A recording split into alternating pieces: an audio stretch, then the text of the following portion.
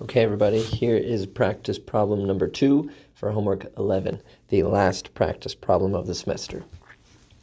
Okay, so I think this video is important because I'm actually going to solve the problem differently than the book does, because I think the approach I will take is more helpful for understanding the true approach we should take on any of these problems, which is a radiation circuit. So we're just going to start by restating the problem. So we've got this tank,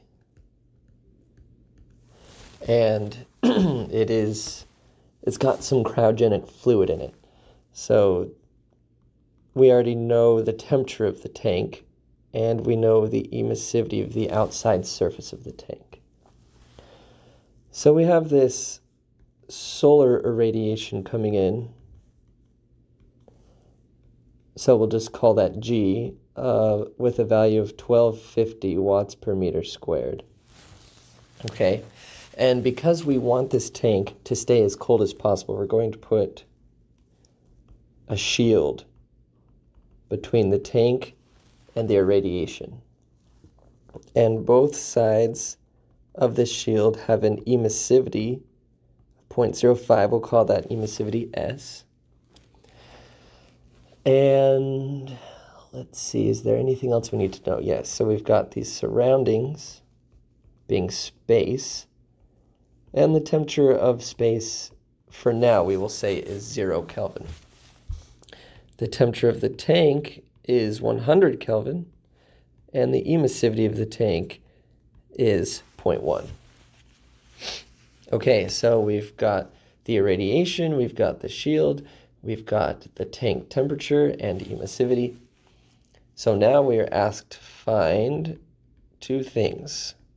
Number one, what is the temperature of the shield? We'll assume it's isothermal.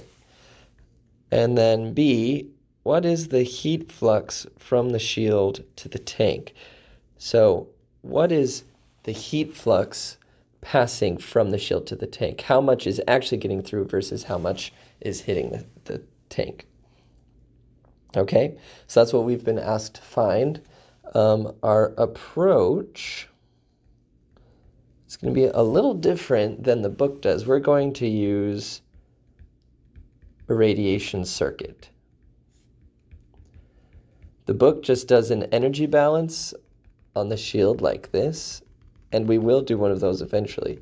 But before we do that, we're going to define the heat fluxes away from the shield in both directions using a radiation circuit. And the reason we're going to do that is because I think it's important to get practice using radiation circuits.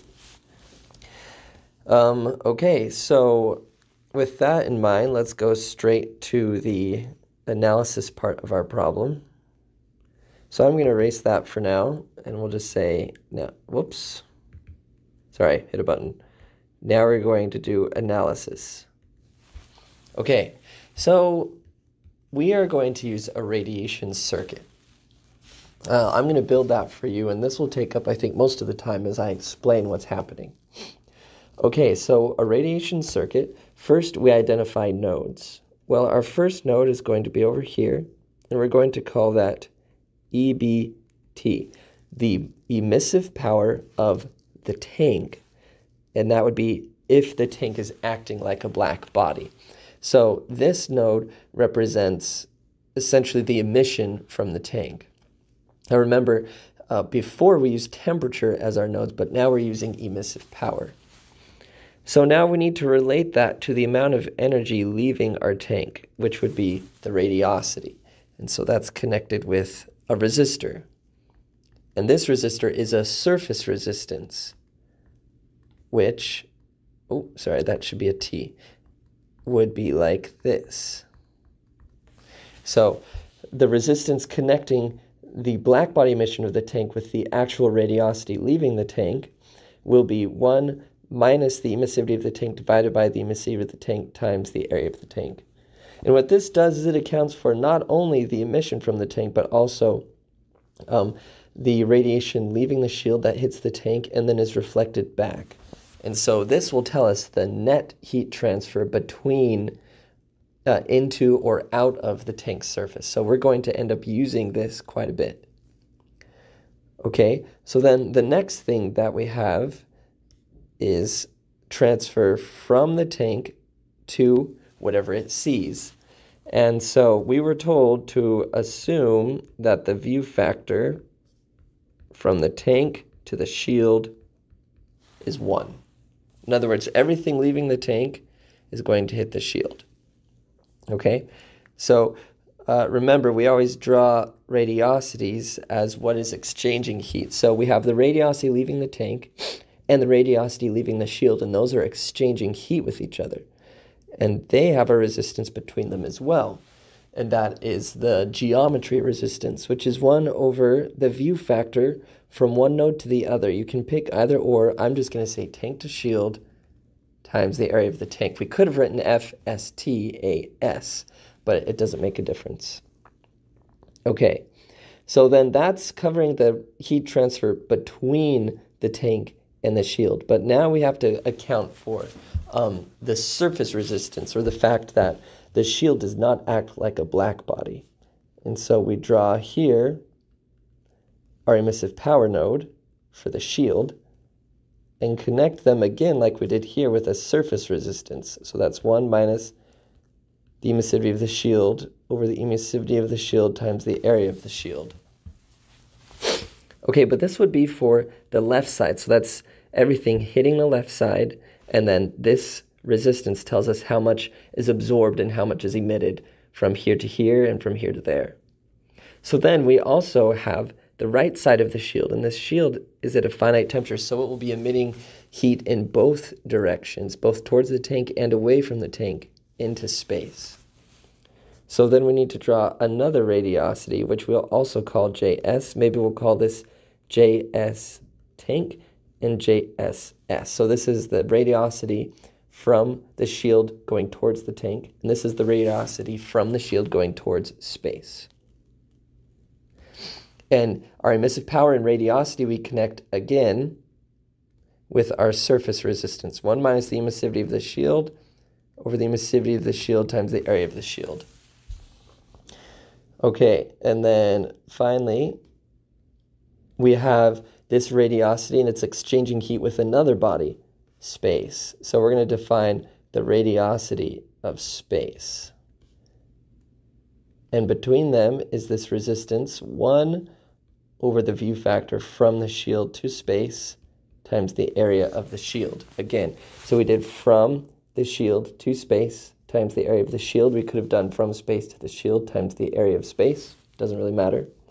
And then again, we have to account for the surface resistance of space. Here is the emissive power of space. And connecting these is the resistance 1 minus the emissivity of space divided by the emissivity of space times the area of space. Which, who knows what that is, but as we will see, it doesn't actually matter that much. Okay, so we've got this circuit. What I'm going to do now is actually erase the top, and we're going to write out what all of these resistances are and use that to narrow down this circuit into something more manageable. Okay, so we're going to start here with the first resistance. So 1 minus the emissivity of the tank over the emissivity of the tank times the area of the tank. Well, the emissivity of the tank was listed as 0.1. So that's divided by 0.1. And we're just going to leave everything in area right now. I'll show you how that ends up going away. Okay, next we have this geometry resistance. 1 over the view factor from the tank to the shield times the area of the tank. That's 1 over, we were already told the view factor between the tank and the shield is 1, leaving just the area of the tank. And this would be the area of the tank as well. Okay, next, this resistance, 1 minus the emissivity of the shield divided by the emissivity of the shield times the area of the shield. So that's 1 minus 0.05 divided by 0.05 times the area of the shield. Okay, next, this one, 1 minus the emissivity of the shield over emissivity of shield, area of the shield. It's 1 minus 0.05 divided by 0.05, area of the shield. Next, we have here 1 divided by the view factor between the shield and space times the area of the shield. Okay, so what is the view factor between the shield and space, which completely surrounds it? You'll recognize right away the unity rule, right? The view factor from 1 to 2 is 1 because of the unity rule. So 1 over 1 times the area of the shield. Finally, let's talk about this last resistance.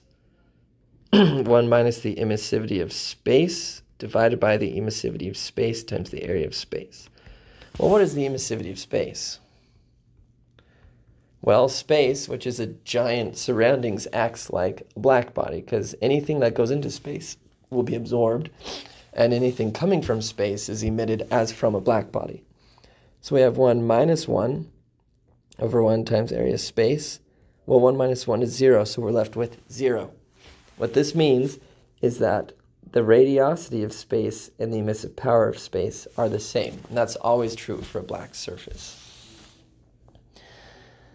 Okay, so now what we're going to do is we're going to redraw this circuit. Oh, I'm sorry, I've forgotten the most important part, the irradiation that's approaching our tank. How do we add that in here? Well, that is just an energy that is being input into our system. And we'll do this in red. It's being input at the shield. I drew this a little off. We're just going to erase this for now, so that's out of the way. So see right here, we're going to put an energy input, which is equal to alpha times G, or the irradiation times how much is absorbed, alpha. And that officially should also have an area term connected to it since we're working in heat rates here. So we're going to put area of the shield for now, but we'll see that all these areas go away. Okay, so let's go back to black, scroll up a little bit. Oh, sorry, actually we're going to go back down because now we're going to take this whole circuit and create a much smaller circuit that we will use to find the heat rates we need to know. So first, we're going to write this leftmost node, the emissive power of the tank, which in a way represents the temperature of the tank. Remember, that's the first thing we're trying to find. The middle node we'll write as the emissive power of the shield. And the right node we'll write as the emissive power of space. And connecting them will be a resistor each, which we will call our total. We'll call this tank shield. And this is our total shield space, where our total tank shield would be these three resistances added together in series, and our total shield space would be these resistances added together in series.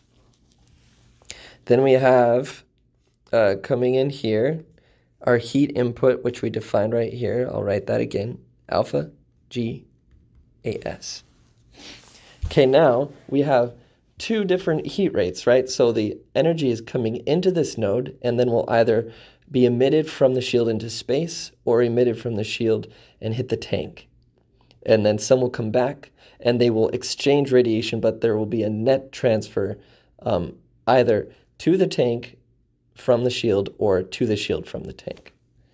So we're just going to draw those like this. I'll say here's one and here's another one, where this rate is leaving. These are both leaving this node going these directions. That might not be the actual direction, but we have to pick something so we can keep our signs correct. Okay, so this one we will call Q tank, and this one we will call Q space. Okay, so now that we have that, I should have made my screen a little bigger. I'm sorry about that. That's okay. So what we need to do now is add up these three resistances to get our total tank space.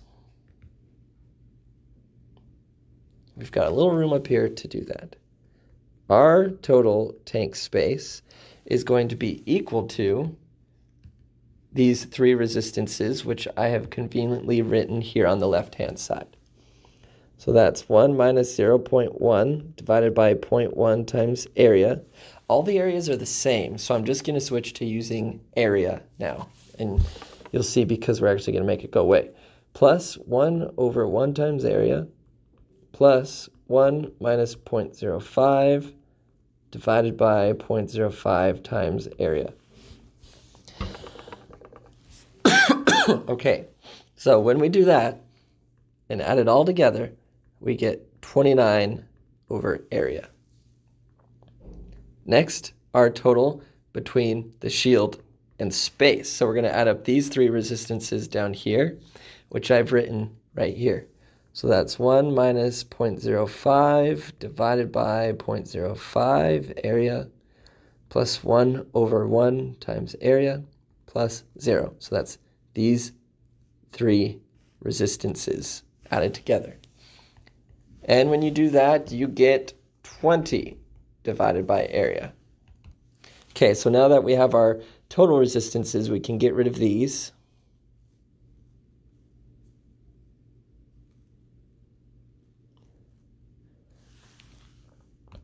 And now what we're going to do is we are going to figure out what our nodes are and write equations to solve for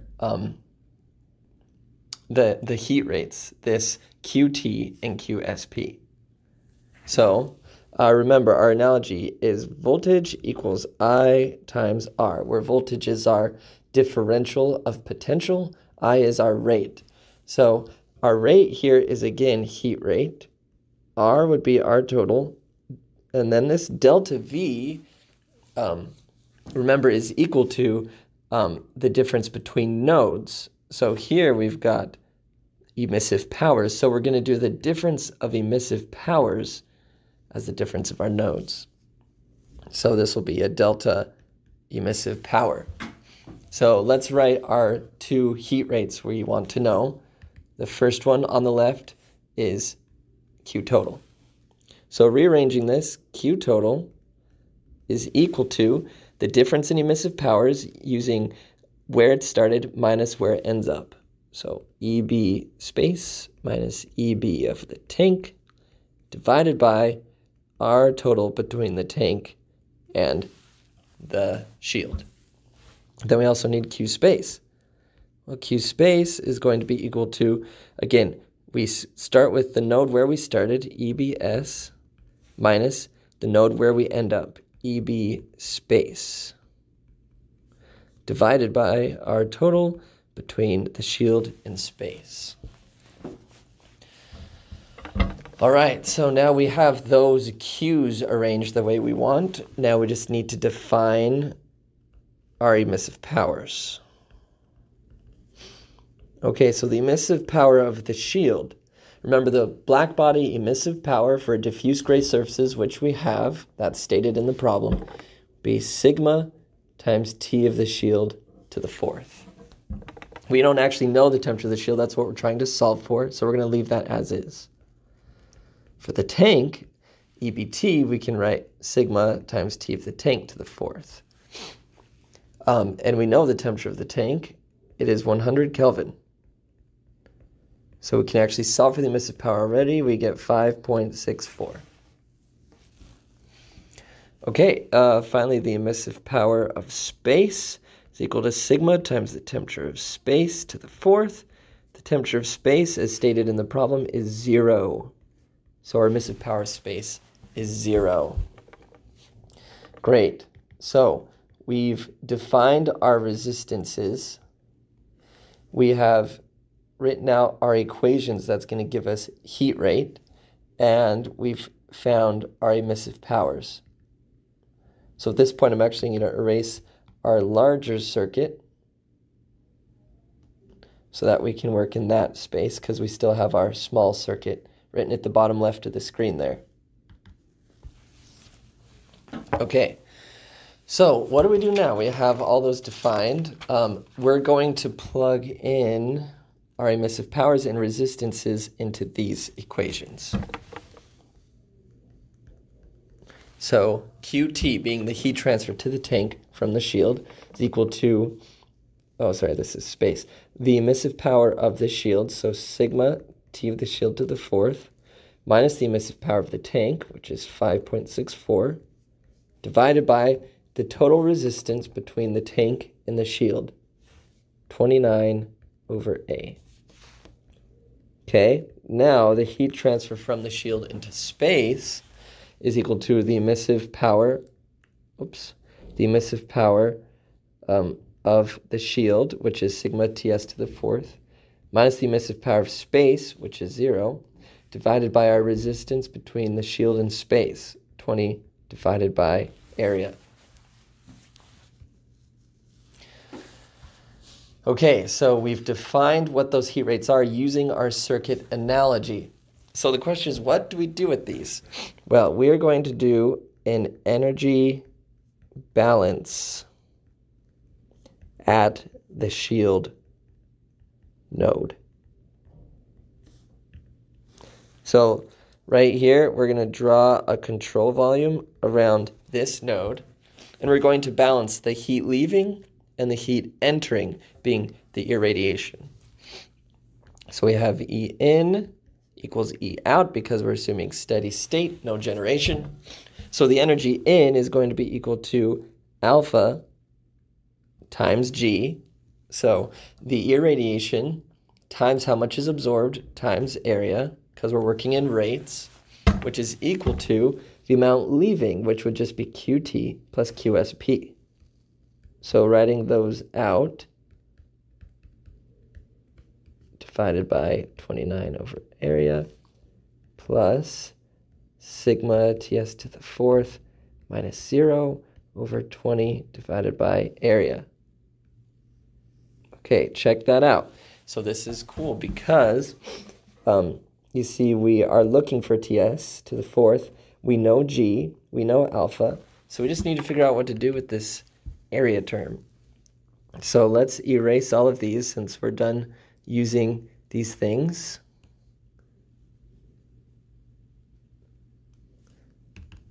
And we're going to just solve this a little bit. So the first thing I'm going to do is we realize since this is in the denominator of the denominator, it actually can be thought of as being in the numerator.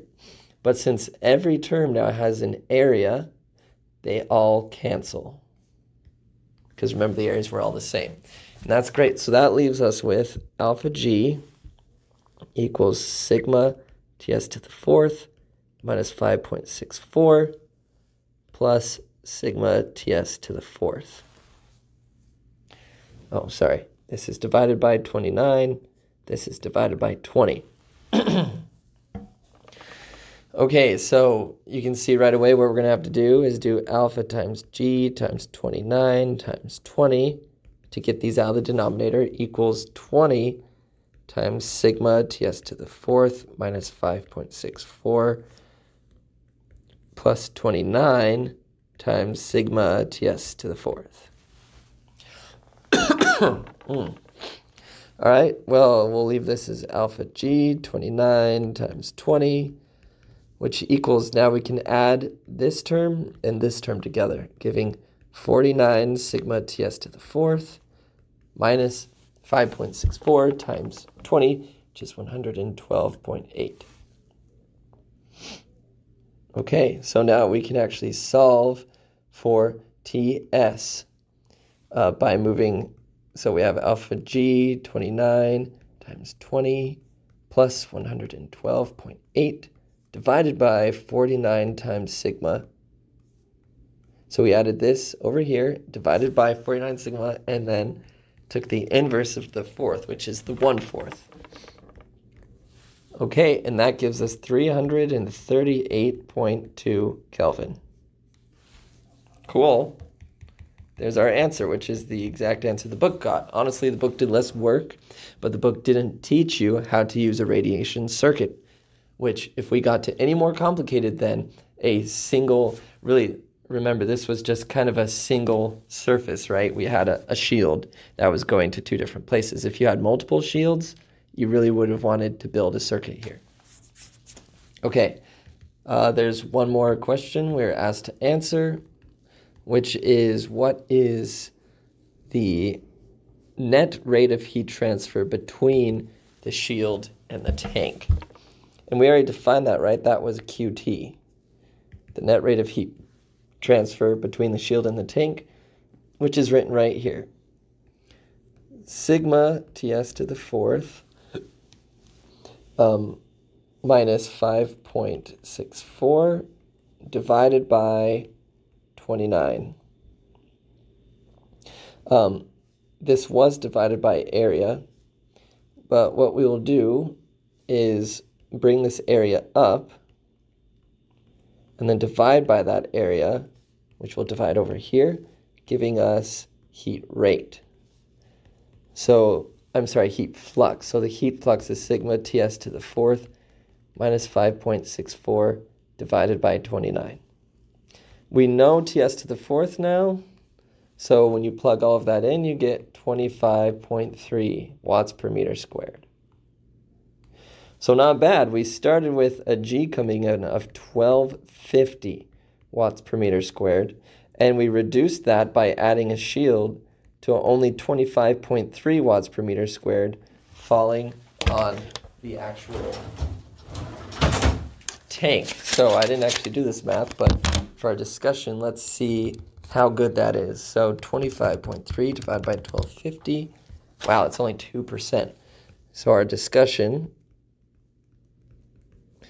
is one shield reduced the G on the tank by 98%. Imagine what would have happened if we would have added more shields. Okay, well, that's how this problem went. Thanks for watching this last practice problem video.